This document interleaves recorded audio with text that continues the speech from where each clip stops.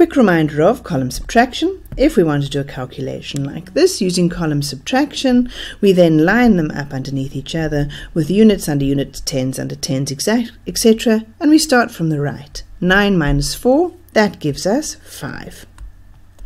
Then we go to the next one, 2 minus 6. We can't do that, so we need to go here and take one of those from the 7, leaving 6.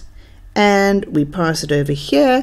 It's 12 minus 6. 12 minus 6 becomes a 6.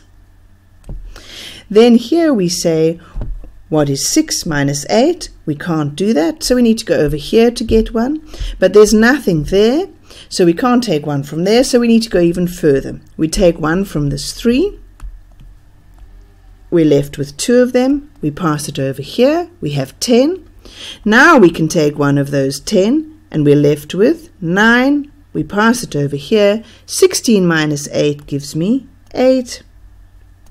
And then 9 minus 5 gives me 4, and 2 minus nothing gives me nothing, and I have my answer.